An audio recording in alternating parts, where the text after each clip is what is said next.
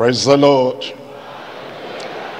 I welcome everyone from the retreat in Jesus' name.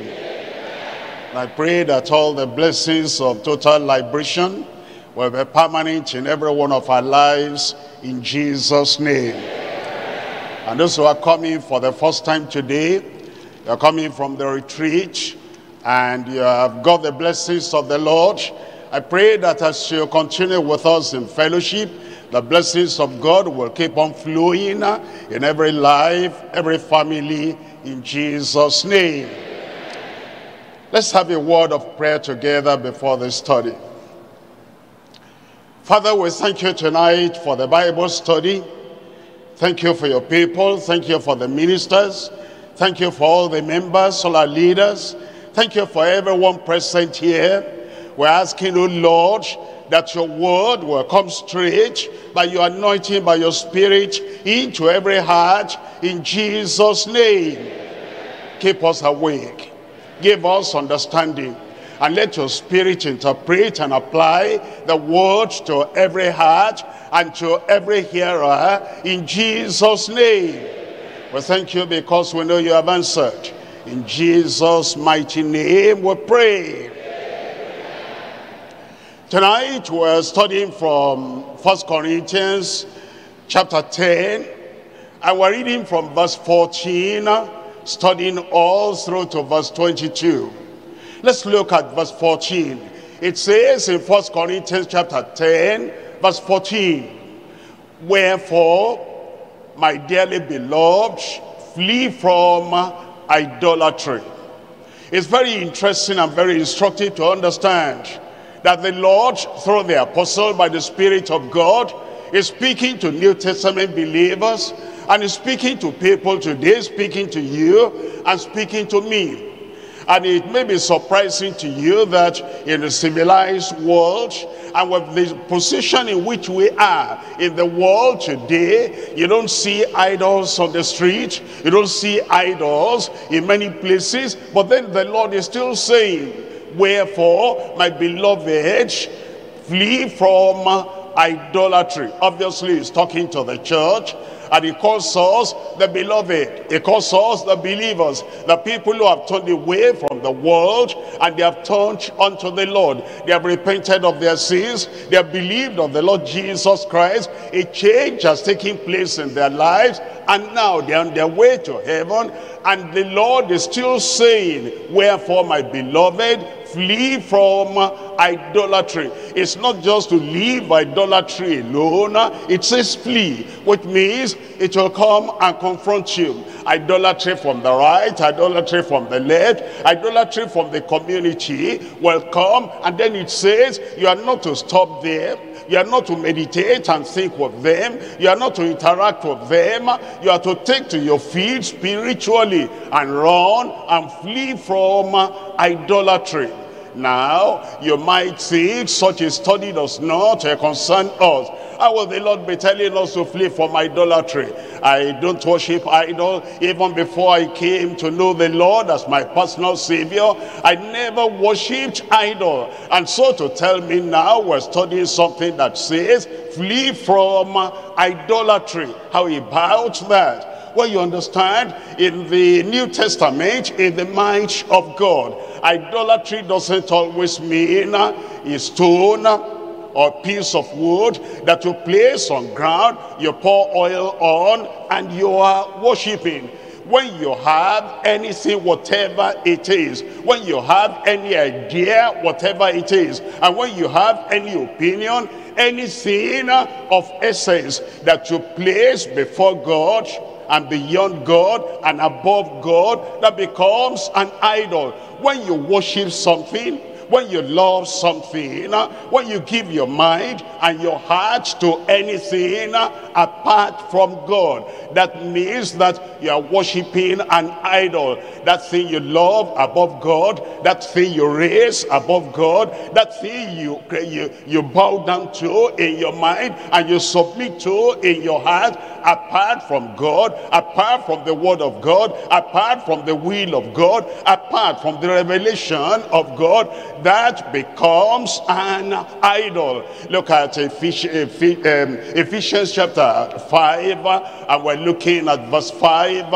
and verse 6. Ephesians chapter 5, we're looking at verse 5. It says, but this ye know, that no whoremonger, unclean person, nor a covetous man, look at this, who is an idolater.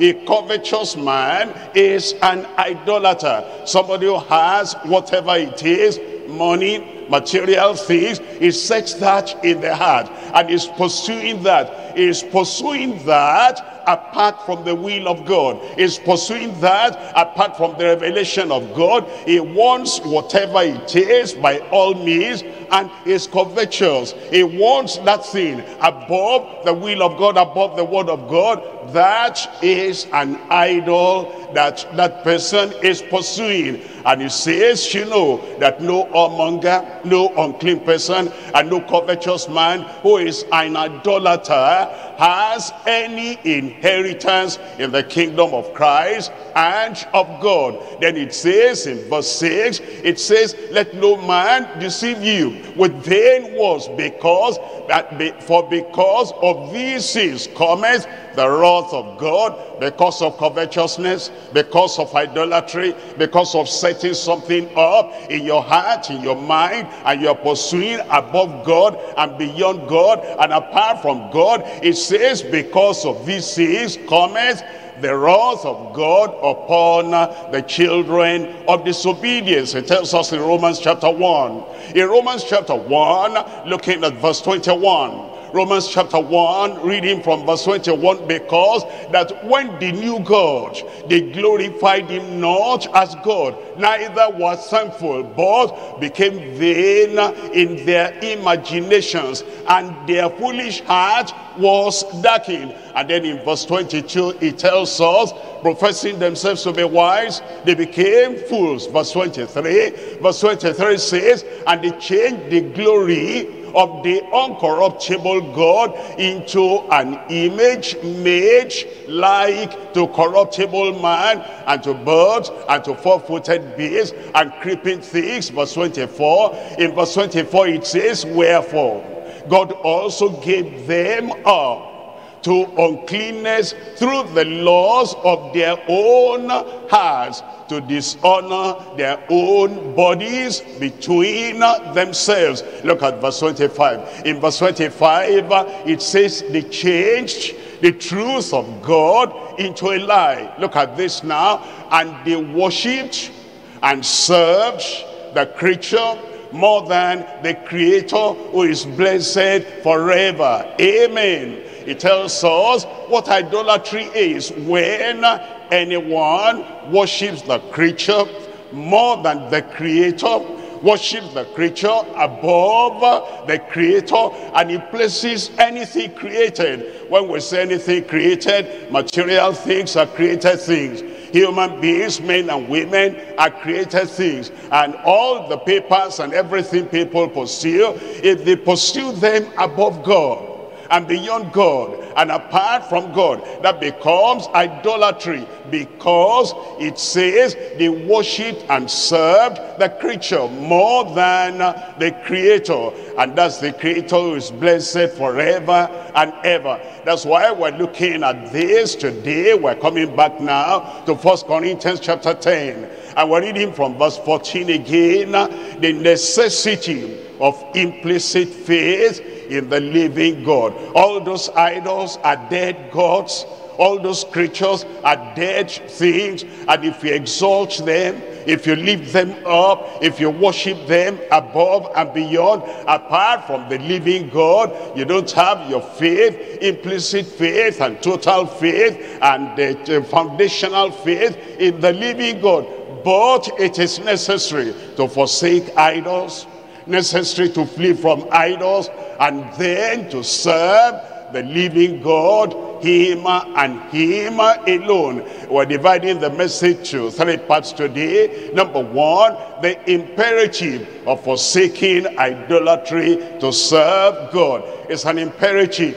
It's a commandment. It's something that God demands, and it's a non-negotiable. It's imperative. It commands us. We flee from idolatry. Number one, the imperative of forsaking idolatry to serve God. Point number two, the inconsistency and filthiness of idolatry in serving God. It's inconsistent. You have the living God, and then you have dead gods, idols, and you bring them together. You are bowing them to the dead God on the left and to the living God on the right. That's inconsistent. That's not proper, and it is filthy. The inconsistency and filthiness of idolatry in serving God. Point number three, the impossibility of fellowship with idols while serving God. It's not possible. If you're serving God,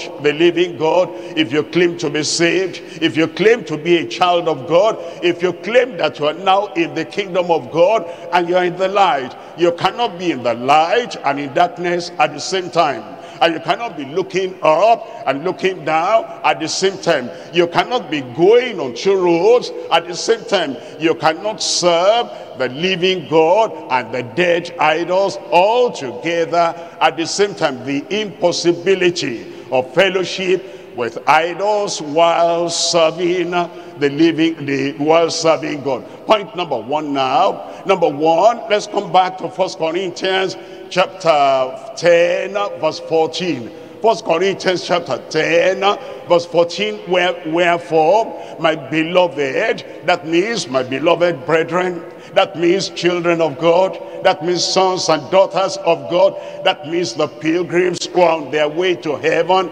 my dearly beloved, flee from idolatry. Why? It's like you see fire burning and then somebody says flee. You say why?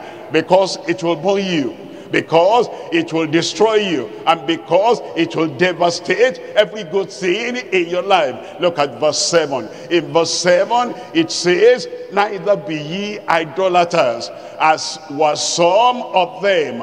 As it is written, the people sat down to eat and to drink, and they rose up to play. They were destroyed because of that. Look at verse 8, what goes along with idol worship. Neither let us commit fornication, as some of them committed, and they fell in one day 23,000. It's that serious. It's because of that seriousness. It's because of that danger. It's because of that devastation. It's because of what happened to the people of the past. That's why he's telling us today, flee from idolatry. It tells us in Acts of the Apostle chapter 7 verse 41. Acts chapter 7, reading from verse 41, is reminding us now what happened to the people that came out of Egypt, and they were in the wilderness, and they were making their way to the land of promise. Look at what happened. And they made a calf in those days and offered sacrifice unto the idol. They made a calf and they offered sacrifice to that calf, an idol, and they rejoiced in the work of their own hands. Look at verse 42. Verse 42 says, then God turned and gave them up to worship the host of heaven, as it is written in the book of the prophets, O ye house of Israel, have ye offered to me slain beasts and sacrificed by the space of 40 years in the wilderness? You remember them in the wilderness? They drank miracle water, and yet they worshipped idols. They received manna from heaven, and yet they worshipped idols. The Lord opened a way for them through the Red Sea, and yet they worshipped idols, and he conquered the Amalekites for them. He did a lot of things for them in the wilderness, and yet with all those blessings, and yet with all the provision, they worshipped idols. And it says, by the space of 40 years in the wilderness, that's what they did. And therefore the Lord turned away from them. That's why the commandment is coming to us now. The imperative is coming to us, flee idolatry. In fact, in chapter 15 of Acts, the Lord, by the Spirit of God, talking to the Gentile church and using the leaders and the apostles and the preachers in the church to warn them. He told them in Acts chapter 15, reading from verse 20, how they must forsake idol, how they must turn away from idol. It says, open your Bible, Acts chapter 15 verse 20, but that were right unto them, and that they abstain from pollutions of idols. Idol pollutes, idol will corrupt, idol will defile you. Whether the idol is in the heart, or the idol is in the home, or the idol is something you raise up in your mind above God and beyond God and beside God, it brings pollution, it brings defilement, and it brings judgment in the sight of God. And it says that you abstain from the pollutions of idols, and from fornication, and from strangled, and from blood. Verse 28, in verse 28, for it seemed good to the Holy Ghost. This is the word of the Holy Ghost, and this is the revelation of the Holy Ghost, and this is the commandment and the imperative the Holy Ghost is giving to the church of the Gentiles, and the church of every nation, and the church of every generation, and the church of every denomination, that it seemed good unto the Holy Ghost and to us, and to lay upon you no greater bodies than these necessary things. This is necessary. And what are those necessary things? Look at verse 29. In verse 29, that ye abstain from meats offered to idols. That if you're a child of God, if you're not born again, and if you're your way to heaven, if the Holy Spirit has done the work of grace in your heart, and you say you are now a member of the family of God, and you are worshiping God in spirit and in truth, you abstain from all the things that are offered to idols, and from blood, and from things strangled, and from fornication, from which if ye keep yourselves, ye shall do well. You'll do well in Jesus' name. And then it says, fare ye well. Acts chapter 17, we're reading from verse 16. Acts chapter 17, verse 16. Now while Paul waited for them at Athens, his spirit was touched in him when he saw the city wholly given to idolatry. He was in the city, and Paul the apostle, as was waiting for others to join him in his missionary team, he saw that the city was given over completely to idolatry. And because of that, he began to bring the word to them, the word of repentance, and the word of reconciliation with God, and the word of salvation, and the word of eternal life. And in the word of eternal life, what did he tell them? Look at verse 30. In verse 30 he says, and the times of this ignorance got winked at, but now commandeth all men everywhere to repent. Remember, he's addressing their idolatry. He's addressing their worshiping the creature, that is idols of their own creation. Idols that they made for themselves, idols that they manufactured for themselves. And then he's telling them, you're full of superstition, and you're full of tradition, and you're full of idolatry. But now the Lord is willing to overlook the past if you will repent and turn away from that idolatry. The times of this ignorance got winked at, but now commanded all men, not only those people in Athens, not only those people in the Greek world, but all men everywhere, they are now to repent. Why? What if they did not repent? What if they said they'll continue with their idolatry? Look at verse 31.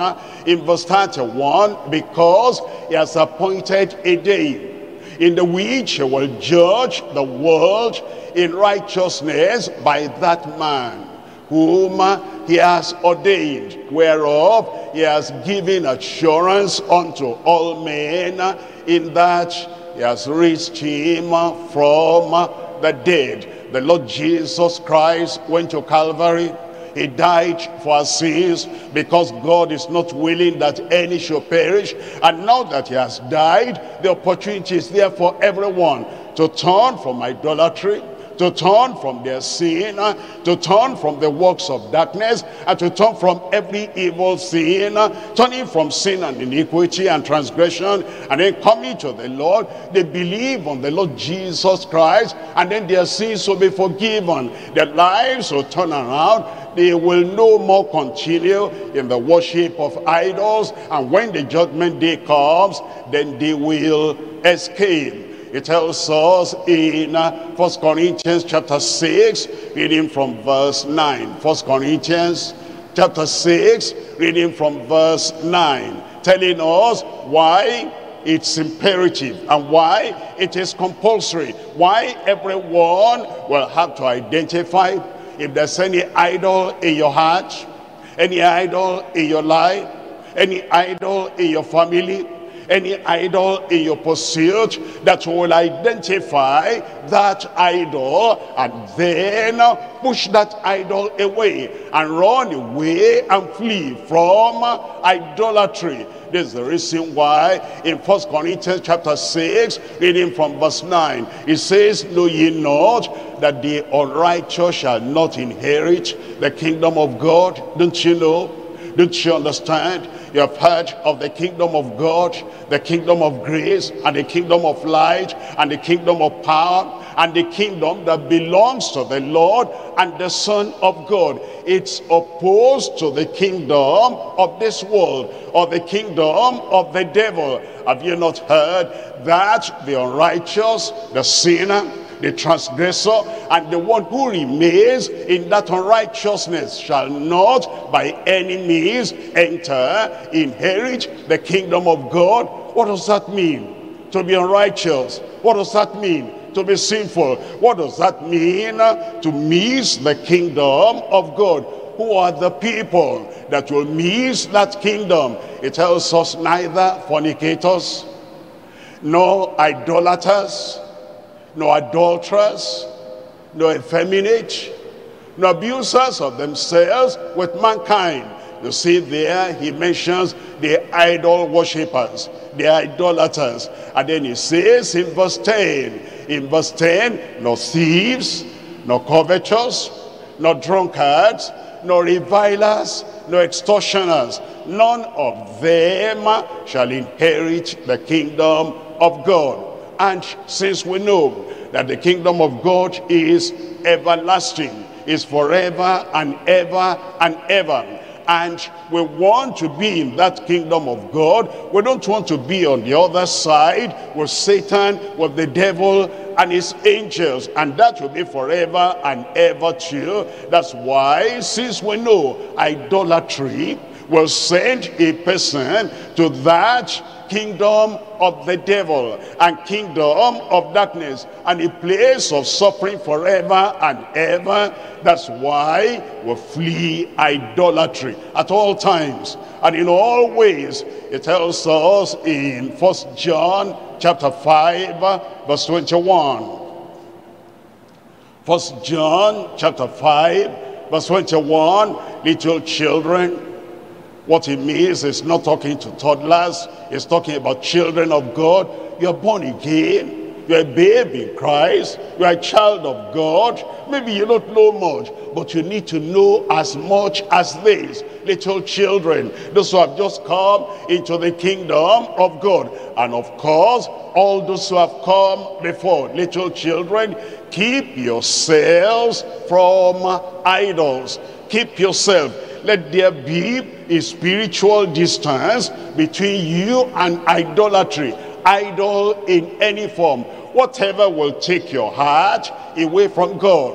Whatever will take your attention away from God. Whatever will make you focus your attention on a sin. And then you forsake God and abandon God. It says you keep yourself away from such a sin. Revelation chapter 21, reading from verse 8. Revelation chapter 21, we're reading from verse 8. It tells us, but the fearful and unbelieving and the abominable and murderers and whoremongers and sorcerers and idolaters and all liars shall have their part in the lake which burneth with fire and brimstone, which is the second death. That is the second separation from God, the final separation from God, and the eternal separation from God. Who are the people that will be separated from God for all eternity? Final, without any reverse. Final, without any possibility of reconciling with God again. And it is referred to as the second death. Death means separation. When your spirit is separated from the body, that's physical death. And when spiritually now we're separated from God because somebody is not born again, that is spiritual death. And when somebody forever, eternally, irrevocably is separated from God, that is the second death. Is the death of death. And now the people that will be separated from God for all eternity. Number one, the fearful. If I forsake that idolatry, I don't know what they will do to me. If I forsake that syncretic assembly where they are not worshiping God, they have said anytime you leave this place, this is going to happen, and you are living a fearful life. You don't have a mind of your own, and you can't decide this is the way to go, and this is what I'm going to do. You know the will of God, you know the word of God, you know the calling of God upon your life. But you cannot do it because you are afraid of so and so. That so and so becomes an idol. You lift up that man, you lift up that woman, you lift up that whoever that person is, you lift him up above God, and because you're afraid of him, is your idol. If you die in that condition, that will be second death. And then it says murderers. Why do people murder? They murder because, you know, he wants that thing. Another person wants that thing, and because he wants that thing so much, that's why he goes to take up the life of the other fellow so that he can have the house or the land or the property or the money. Why? Because of idolatry. He so much exalts what he wants and what he desires that he wants it so much, that's an idol, that he destroys the life of another person. Then he says, or the whoremongers, he's talking, that's another word for adulterers, fornicators, and for the unclean people. And what's that? When somebody cherishes his body so much, and I want that pleasure of the body. I know it's illegitimate, I know it's unrighteous, I know it's sinful, I know it's unscriptural, but I want the pleasure of the flesh so much that I must commit that sin, even if people will know eventually. But I want the pleasure so much, and then you go to commit that sin. What's that? You elevate and you exalt that pleasure of the flesh above any other consideration. That pleasure of the flesh becomes an idol. And then it says, and sorcerers. Who are the sorcerers? Those are the witches and the wizards. And why do they do what they do? Why do they bewitch anyone? And why will they hurt the life of another person with occultic power? Well, the reason is they want something, and the gain they want to have as a result of using their sorcery, that gain becomes so much on them that they just must hurt another person with their witchcraft. That's idolatry, because witchcraft itself is idolatry, and the desire for such a sin that you have to destroy another person, that thing you desire becomes an idol. And then it says all liars. Now, Why would I tell a lie? If I ever told a lie, it means I want something. I'm protecting something. I'm preserving something. I'm protecting myself. I'm preserving myself. And self becomes so important that I have to tell my brother, I have to tell my sister, I have to tell my husband, I have to tell my wife a lie to protect self. Self becomes so big, it must be protected. And if I cannot find anything to protect that self except telling a lie, then I have to tell the lie. The self you're protecting with a lie. The property you are getting with a lie. The position you are keeping with a lie. Or any prestige you are keeping with a lie.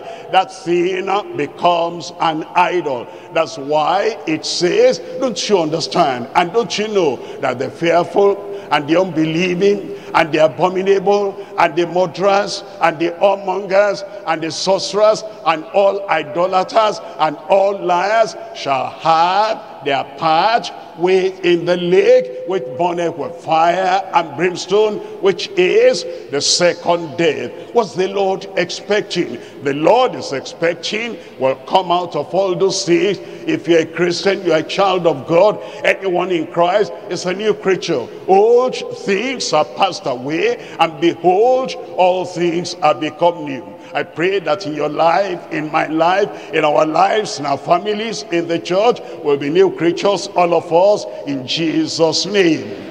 We're looking at 2 Corinthians chapter 6. We're reading from verse 16. 2 Corinthians chapter 6, we're looking at verse 16. And what agreement has the temple of God with idols? How could you strike a league, an agreement, fellowship with idols? If you are a child of God, you are the temple of God. And if you are the temple of God, and the Holy Spirit abides in you, and the word of God abides in you, it says, what agreement has the temple of God with idols? For ye are the temple of the living God. As God has said, I will dwell in them and walk in them, and I will be their God, and they shall be my people. In verse 17, it says, wherefore come out from among them. Wherefore come out from among them, and be ye separate, says the Lord, and touch not the unclean thing. Idolatry is unclean. Immorality is unclean. Defilement is unclean. Any transgression, iniquity is unclean. Any work of darkness is unclean. And touch not the unclean thing, and I will receive you. He's not going to receive the sinner just as he is. He must repent. He must be washed in the blood of the Lamb. He must come out of that idolatry, and then God has a welcoming hand, a welcoming attitude, and he says, and I will receive you. Only then you become a child of God, a son, a daughter of God. Look at verse 18. In verse 18, and I will be a father unto you. It's not a father to idolaters. Is not a father to idol worshippers. Is not a father to those who exalt the creature above the creator.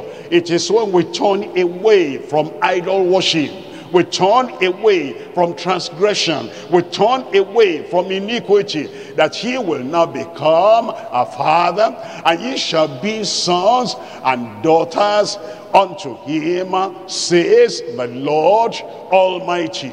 I pray that this word of the Lord will bear fruit in every heart, and we're not going to exalt any man, any woman, any material thing or money or whatever. We're not going to exalt anything above our God in Jesus' name.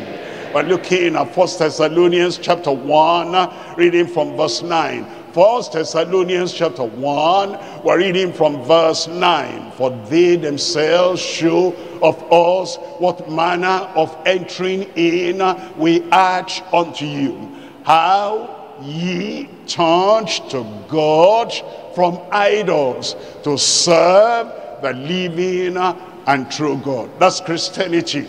That's real conversion. That's somebody who is a member of the kingdom of God, turning to God from idols, any idol, internal idol, external idol, monetary idol, material idol, human idol, whatever, turning from idols to serve the living and the true God. And then in verse 10, it says now in verse 10, and to wait for his Son from heaven, whom he raised from the dead, even Jesus, which delivered us from the wrath to come. If you have not turned away from idols, every form of idol, if there is anything you cherish, anything you worship, anything you serve, anything you give your heart to, and that thing is so important, you cannot give up that thing and turn to God fully, wholeheartedly. You are not waiting for the coming of the Lord. You might talk about rapture. You might talk about the saints going home, and you might talk about the day of resurrection. You might talk about the second coming of the Lord. If you have not turned away from idols to serve the living and the true God, you are not waiting for the Son coming from heaven. It is when you turn away from all idolatry, you turn away from everything that holds your attention, holds your heart, and keeps you away from God. When you turn away from those things, then you wait for his Son from heaven, whom he raised from the dead, even Jesus, who has delivered us from the wrath to come. If you have not turned away from idol worship completely, entirely, and permanently with all your heart, and you center your affection only on God, you are not delivered yet from the wrath to come, because the wrath of God is coming on the idol worshippers. And if you're still worshiping idol and cherishing idol, there's something you cannot give up. You cannot give it up for the glory of God. You cannot give it up even to obey the commandment of God. You are not delivered yet from the wrath to come. It is when you abandon those sins and you flee away from all forms of idolatry, that's when you're delivered from the wrath to come. We're coming to point number 2 now. In point number 2, we're looking at the inconsistency and the filthiness of idolatry in serving God. We're coming to 1 Corinthians chapter 10, reading from verse 15. 1 Corinthians chapter 10, reading from verse 15. I speak as to wise men. Judge ye what I say. Paul the apostle, talking to the Corinthians, he was telling them, what I'm telling you is obvious. What I'm telling you is plain. What I'm telling you is logical. And if you are wise men, if you are intelligent believers, this will not be strange unto you. Look at Jeremiah chapter 8, reading from verse 8. Jeremiah chapter 8, verse 8. It says, how do ye say we are wise, and the law of the Lord is with us? Lo, certainly in vain made ye eat. The pen of the scribe is in vain. And then he says in verse 9, the wise men are ashamed. They are dismayed and taken.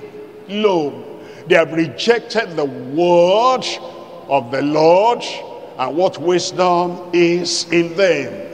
Here the prophet is saying, are you wise? The way we'll know you are wise is that the wisdom of God is in you. What's the wisdom of God? That's the word of God. That's the revelation of God. If you say you are wise, but then you reject the word of God, the wisdom of God, the revelation of God that will pave the way for you for eternity, if you reject that, where is the wisdom? What wisdom is in them? We're wise only when we take the word of God, we accept the word of God, and will believe and embrace and practice the word of God. What's the word of God? Abandon idolatry. Anything of idols, don't have anything to do with them. It tells us in Jeremiah chapter 10, we're looking at verse 2. Jeremiah chapter 10, verse 2. Thus says the Lord, learn not the way of the heathen. That's our wisdom. That's our wisdom. Learn not the way of the heathen, the way of the Gentile, the way of the pagan, the way of the idol worshiper. You are Israelites. He was talking to the children of Israel, and you see the manifestation of the power of God, and the idols of Egypt could not deliver all those Israelites from the Egyptians. How then will you go to a powerless God that cannot deliver their people? You saw what the Lord did to Pharaoh and to the chariots in the Red Sea, and you are now on this other side, and by the power of God you walked on dry ground. How will you be so foolish and go back to the idols of Egypt? It says, learn not the way of the heathen. Now the heathen are the unbelievers. They do not know the Lord. They might know some literature book. They might know some ideas of the world. They might have some information in the world, but that's not by spiritual revelation. That's not the revealed word of God. They are heathens. They do not know the way of salvation. They are heathen. They do not know the way to God. They are heathen. They do not know the way to heaven. If you have the gospel, if you have the good news, if you have the word of grace, if you have the word of eternal life, you are wiser than the wisest of the people of the world. And they will try to teach you their own way and their own principles and their own practices, which will not lead to heaven, because all the wisdom they have is given unto them by the god of this world, by Satan. That's why he's saying, thus says the Lord, learn not the way of the heathen, and be not dismayed at the signs of heaven, or for the heathen are dismayed at them. We should not learn their way. The Lord preserve us in Jesus' name. Look at verse 15 there, Jeremiah chapter 10, verse 15. They are vanity and the works of error. That's why it says, don't go there, don't learn those things. You have the word of eternal life, you have the good news, you have the gospel, you have the revelation of God that shows us very clearly the way to heaven. And you know what Jesus Christ is to us? Is our Savior, is our Redeemer. All our needs are supplied by him, spiritually and physically and naturally. Everything we need we get from him. Or are you going to go to the errors of the people of the world? They are vanity, and their works of errors in the time of their visitation. Tell me what follows there. I said, tell me aloud what you see there. Tell me out aloud what you read there. They shall perish. I will not perish. Says, for God so loved the world that he gave his only begotten Son, that whosoever believeth in him should not perish but have everlasting life. We already have all the message we need and the good news we need and the gospel of grace that we need, so that we'll not perish. Why then are you going to learn the practices of the people of the world, which only will lead them to destruction and perdition? You will not go into the world, and you will not have anything to do with learning from the idolaters of the world, in Jesus' name. Look at Psalm 115, Psalm 115, reading from verse 4. In Psalm 115, reading from verse 4, it says, their idols are silver and gold. That's all. They carve them, they mold them, they melt them and then put on the image of an animal or the image of a human being or the image of human being combined with a fish. Whatever it is, it's still silver and gold. It's the work of men's hands. In verse 5, it says they have mouths, they cannot speak, those idols. They have eyes and they see not, those idols. And then in verse 6 it tells us they have ears, those idols, but they hear not. And noses they have, but they smell not, those idols. They are just there. If rain is falling, it will fall on them. And if the sun is shining, shine on them. If the wind is blowing, dust is blowing, it will blow on them until somebody comes to carry those idols to another place. They are so helpless. They are dumb. They are deaf. They are blind. They are powerless. They are impotent. They can do nothing. How will you rely on them? It tells us in verse 7. It says in verse 7, they have hands and they handle not, feet have they, but they walk not, neither speak they through their throat. And then in verse 8, look at what it says in verse 8. They that make them are like unto them. They that serve them are like unto them. They that worship them are like unto them. They that bow down to them are like unto them. They that make anything of them, thinking that, they are something and they are worshiping and they are bowing. It says they that make them are like unto them. If they are dumb, those who make them are dumb. If they are deaf, those who make them are deaf.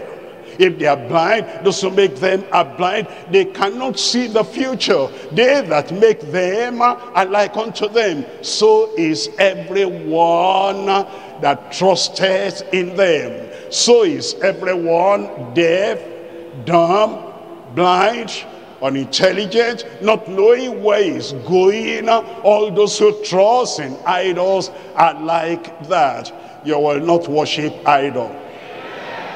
Look at verse 9. In verse 9, it says, O Israel, trust thou in the Lord. He is their help and their shield. Instead of following after the heathen, after the pagans, after the unbelievers, and worshiping idols, it says, O children of God, redeemed by the blood of the Lamb.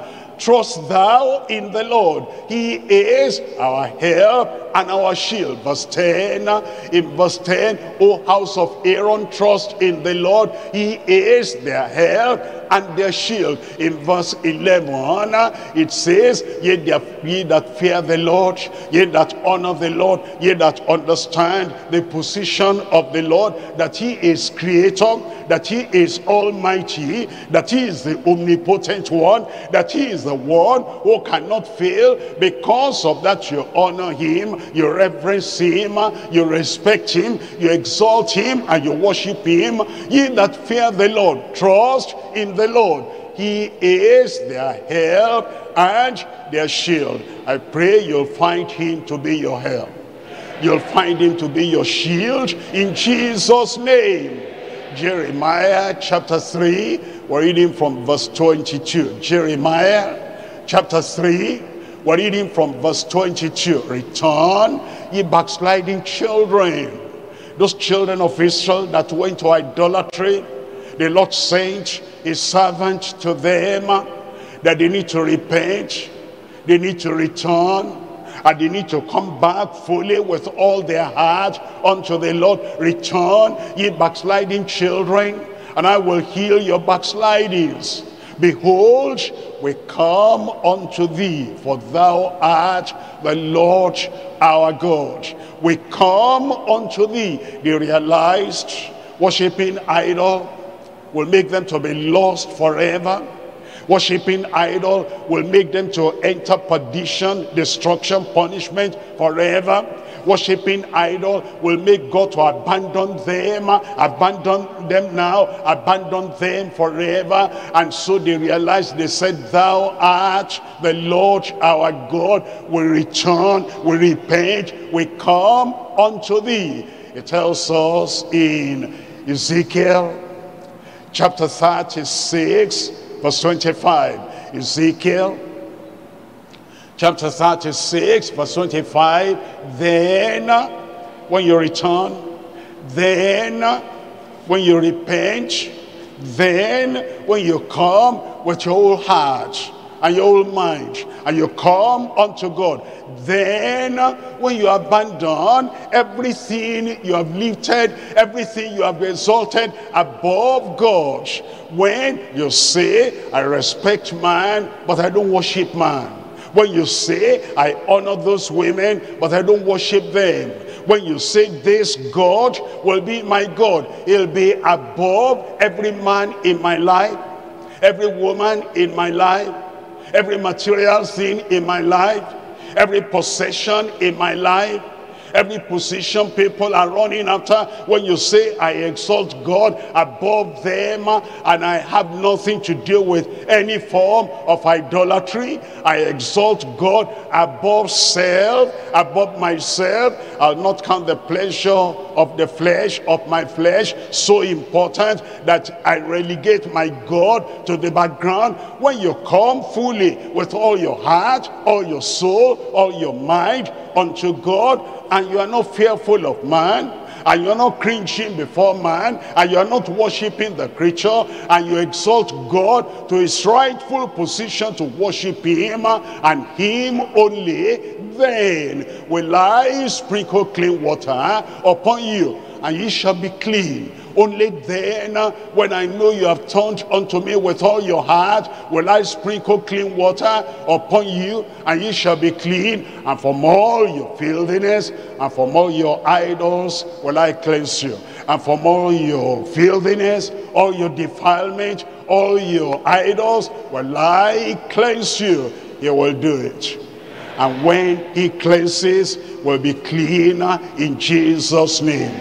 In spirit, in soul, in mind, everywhere in our thought, in our disposition, everything will be clean in the sight of God. I pray if he has not done it for anyone here, he'll do it for you. Tonight, he will cleanse you. And tonight he'll bring you to himself, and then you worship God and worship him with all your heart, all your soul, all your mind, and you are totally devoted and dedicated unto him. It will be done in Jesus' name. We're coming to point number 3 now, and as we come to point number 3, we're coming to 1 Corinthians chapter 10, reading from verse 20. 1 Corinthians chapter 10, we're reading from verse 20. Point number 3 is the impossibility of fellowship with idols while serving God. Who are the people serving God? Those who are born again, and those who are sanctified, those who don't have any idol in their heart, those who have been washed and cleansed and purged, redeemed by the blood of his only begotten Son, and those who have the Spirit of God bearing witness in their heart that they are the children of God. Please understand what we're saying. There are people who say, I'm a child of God, I'm a child of God, I'm a child of God. And they repeat it over and over and over, but the Spirit of God does not bear witness in their heart. They're children of God. And the devil is accusing them, child of God, child of God. If you were a child of God, will you be doing that naughty thing? If you were a child of God, will you be stealing? Will you be doing that immoral thing? If you were a child of God, will you be coming to the agents of Satan and benefiting from the powers and the occultic or the cults of a secret power? And then they just say, I don't want any accusation. I'm a child of God. The Spirit of God must bear witness with your heart that you are a real child of God, and those are the people that are serving God. And while those people are serving God, it will be impossible for them to fellowship with idols, or to fellowship with the devil, or to fellowship with any sin or anyone that is given to idolatry. The word of God is very clear. You're walking in the light, there's no darkness. You're walking in the narrow way, you're not in the broad way. You have a conviction that is stamped on your heart by the Holy Ghost, that you're a real child of God, and then you know that you're on your way to heaven. It will be impossible for such a person to fellowship with idols while serving the living God. Look at 1 Corinthians chapter 10, verse 20. But I say that the things which the Gentiles sacrifice, they sacrifice to devils and not to God. And I would not that ye should have fellowship with devils. You see that? The revelation comes to us, the enlightenment comes to us. Whoever is offering any sacrifice among the Gentiles, those who are not born again, and those who do not know the Lord, all those things they sacrifice to devils and not unto God. And the Lord is saying by the Spirit through Paul the Apostle, I would not that ye children of God, that ye born again people, that those who have been redeemed from their sins, that those who have been cleansed from their sins, I would not that ye should have fellowship with devils. Now look at this in Deuteronomy chapter 32. We're reading from verse 16. Deuteronomy chapter 32, verse 16. They provoked him to jealousy with strange gods, with abominations provoked they him to anger. He's talking about the children of Israel, that they provoked the Almighty God after he saved them, after he redeemed them, after he gave them miracle water to drink out of the rock, after he rained down manna from heaven, after he took them away from the bondage of Egypt. Yet they provoked him with strange gods, with the abominations of their hands. They provoked him to anger. What did they do? Look at verse 17. In verse 17, they sacrificed unto devils. That's what Paul the Apostle is referring to. You're a child of God now. You're redeemed. You're ransomed. You're saved. You are cleansed, you are brought out of the world, out of Egypt, you're on your way to heaven. The people who experienced that before you, they turned back, they backslid, they sacrificed unto devils and not to gods whom they knew not, to new gods that came newly up, whom their fathers feared not. It tells us in 2 Chronicles chapter 11. 2 Chronicles chapter 11, reading from verse 15. 2 Chronicles 11, reading from verse 15. And he ordained, he's talking about Jeroboam, he ordained him priests for the high places and for the devils, and the calves which he had made. And there were children of Israel, would you be surprised, that gave into that.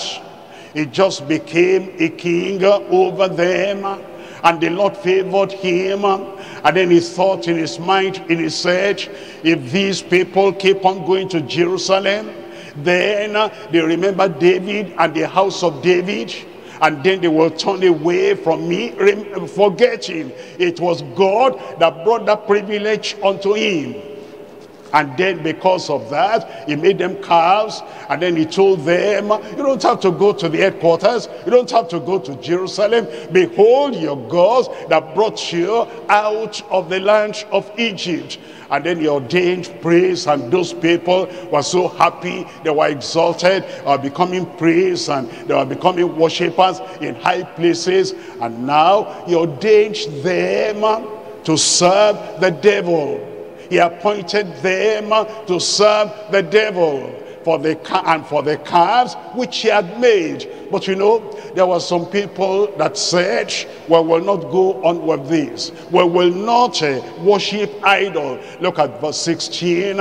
In verse 16, and after them, it says, after them cut off, or cut after them out of all the tribes of Israel, such as set their heart to seek the Lord God of Israel, came to Jerusalem. They abandoned Jeroboam.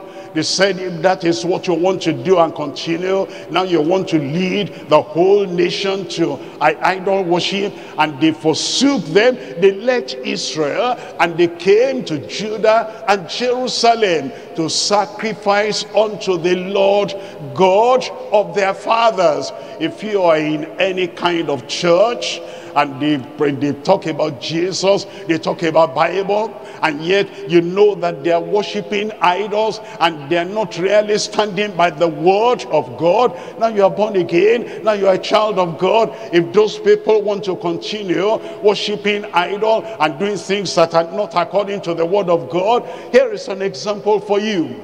After them, it says, after them, out of all the tribes of Israel, all the tribes of Israel, all this tribe and this tribe and this tribe and that tribe, they saw that Jeroboam was going the wrong way. They set their heart to seek the Lord God of Israel, and they came to Jerusalem to sacrifice to the Lord God of their fathers. In verse 17, so they strengthened the kingdom of Judah. They abandoned Israel, they abandoned Samaria, they abandoned all those people that wanted to worship idol with Jeroboam, and they strengthened the kingdom of Judah and made Rehoboam, not Jeroboam now, they made Rehoboam the son of Solomon strong. 3 years, for 3 years they walked in the way of David and Solomon. I pray that that same commitment, consecration, and that same focus the Lord will give to every one of us in Jesus' name.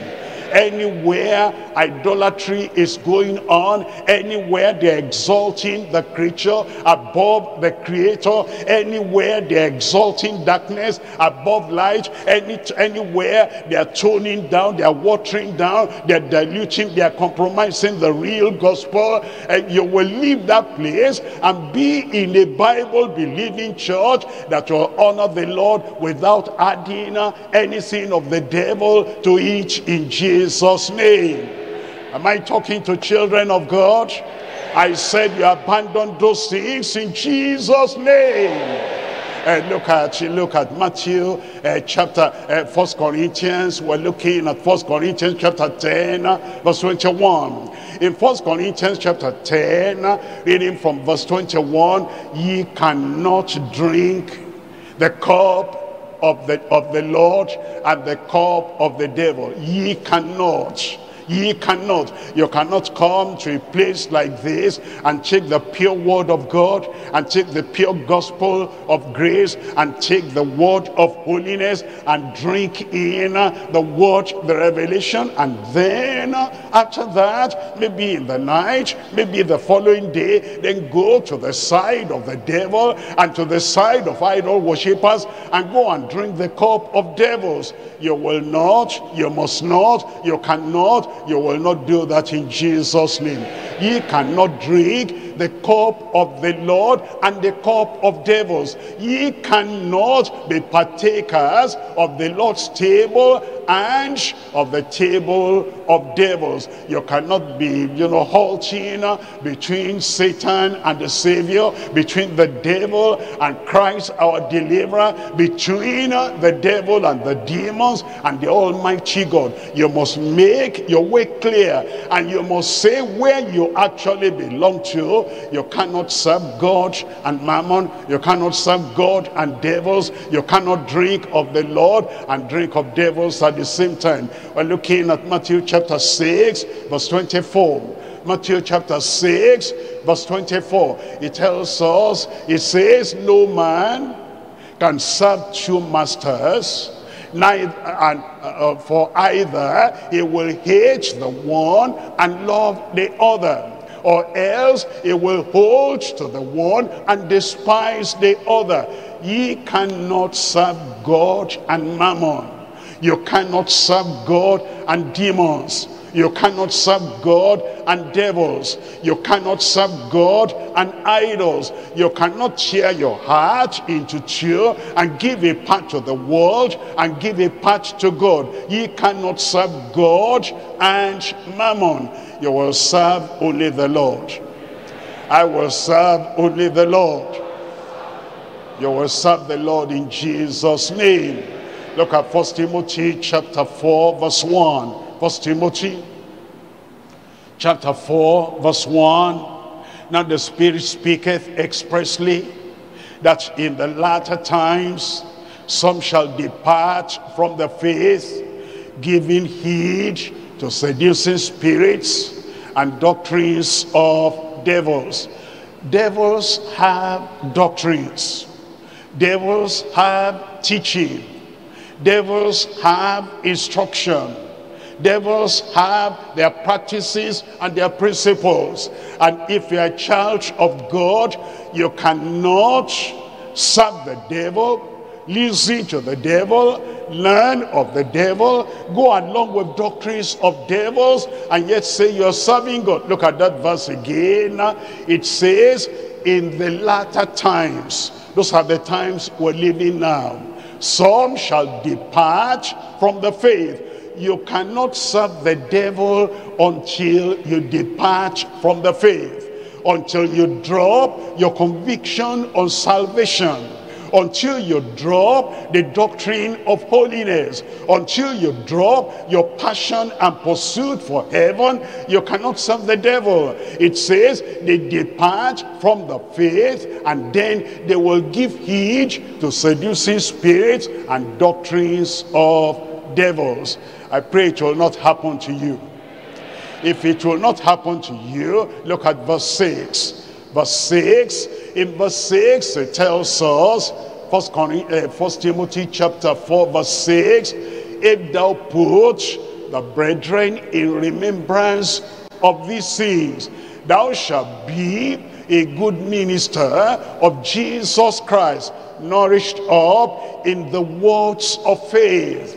Nourished up in the words of faith. If you are not going to depart from the faith, every time, every day, you'll be nourishing yourself in the words of faith. If you're not going to depart from the faith and go into the doctrines of devils, every time you'll be reading the Bible, you'll be looking at the promises of God, and you'll be nourishing yourself and feeding yourself and reminding yourself of the words of faith and of good doctrine. Of good doctrine. Evil doctrine will not come in if you're holding on to good doctrine, if you're embracing good doctrine, if you're reading good doctrine, if you're remembering good doctrine, if you're embracing good doctrine. Doctrines of the devil will not come in just like that. And look at verse 16. In verse 16 of that same chapter, verse 16, it says, take heed unto thyself and to the doctrine. If you are taking heed unto yourself and you are watching yourself when your mind is going to doctrines of the devil, when they're introducing it to you, when they're publicizing to you, and when they're inviting to it. If you take heed of yourself, you'll not go to the doctrines of devils. Take heed unto thyself and unto the doctrine. If you don't say, well, it doesn't matter anymore. I know I'm saved. I know I'm sanctified. I know the Bible. I know I'm going the right way. It doesn't matter what I read. It doesn't matter where I go. It doesn't matter what fellowship I go into. That's how people go into false doctrine. But if you take it unto yourself and to the doctrine, and you continue in them, it says continue in them, for in doing this thou shalt both save thyself and them that hear thee. Remember, he was talking to Timothy.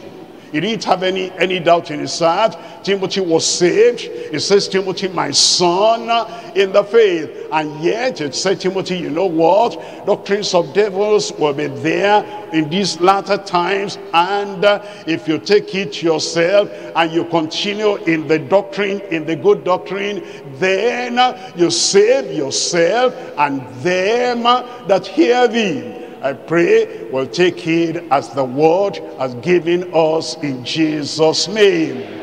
And we're coming back to 1 Corinthians, and we're looking at chapter 10, verse 22. 1 Corinthians chapter 10, we're reading from verse 22. It says, do we provoke the Lord to jealousy? Are we stronger than he? He was reminding them of the children of Israel. He said, now you children of God and you Corinthians, are we provoking the Lord to jealousy? Are we stronger than he? What did he mean by that? Let's come back to Deuteronomy chapter 32. Reading from verse 15. Deuteronomy chapter 32. Reading from verse 15. But Jeshurun waxed fat and kid. Thou art waxing fat.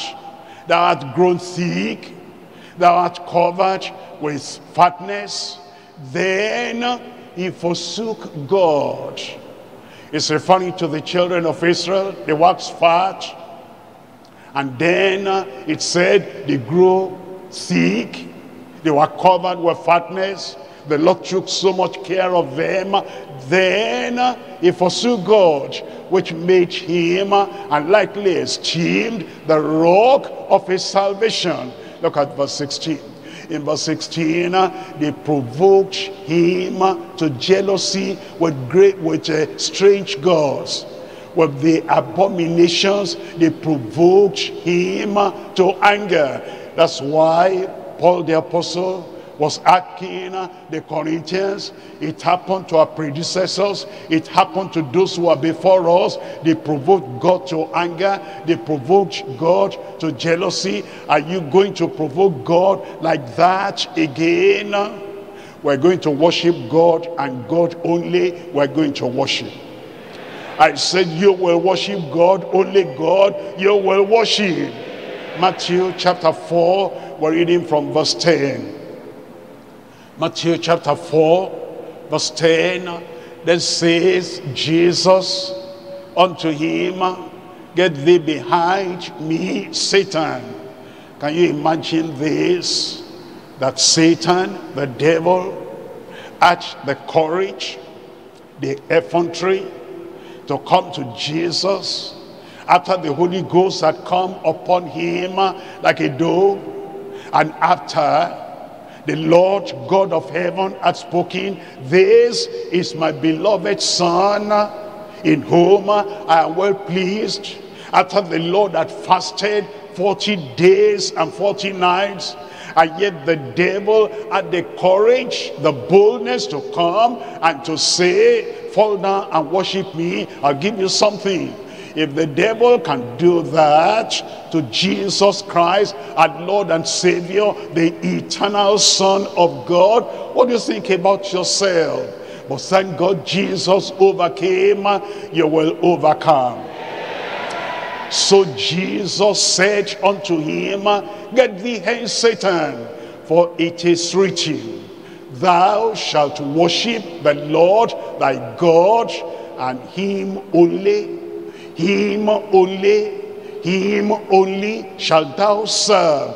That is how we comport ourselves, that we do not provoke the God of heaven. When we give him the place that belongs to him, and him only we worship. And when you abandon every other thing, all the material things, all the property and everything, and you say, I exalt God, the God of heaven, above everything, everyone on earth, and him only will I serve, the Lord will be pleased at you. And the Lord will bless you abundantly in Jesus' name. In 1 Samuel chapter 7, reading from verse 3. 1 Samuel chapter 7, verse 3. And Samuel spake unto all the house of Israel, saying, if ye do return unto the Lord with all your hearts, then put away the strange gods and Ashtaroth from among you, and prepare your hearts unto the Lord, and serve him only, and serve him only. Exalt him above everything, above yourself, above your pleasure, above your delight, above your desires. Exalt him above every man on earth, every woman on earth. Exalt him above money, above material things. Exalt him above all the creatures on earth, and serve him only. Then he will deliver you out of the hand of the Philistines. I didn't hear your amen. Look at verse 4. In verse 4, then the children of Israel put away Baalim and Ashtoreth, and they served the Lord. Tell me what follows. They served the Lord. Tell me out aloud. They served the Lord. Tell me what you will do. They served the Lord only. This God will be our God. The Lord is my Savior. The Lord is my supplier. The Lord is my substitute. The Lord is my Redeemer. He is the only one I will worship. How about you? I said, how about you? You will not join occultism with your worship. You will not join idolatry with your worship. You will not join man-made idols and gods who are worship. Only this God, the God of heaven, the Father of our Lord Jesus Christ, our Redeemer, him and him only will you worship, and great will be the blessing of God upon your life in Jesus' name. Let's rise up and make a commitment unto the Lord. Him only will I serve. Him only will I worship. Him only will I bow down to. Him only will I give my heart to. He is my God. He is my King. He is my all in all. He is my Savior. He is my King. And he is the coming one. I will not worship any other one. I will not fear any man. I will not bend before any man. I will not set up an idol in competition with my God. Him and him only will I worship, and then your worship will be acceptable unto the Lord. Raise your voice to the Lord and give him assurance and confirm that he is your God, and him only will you worship.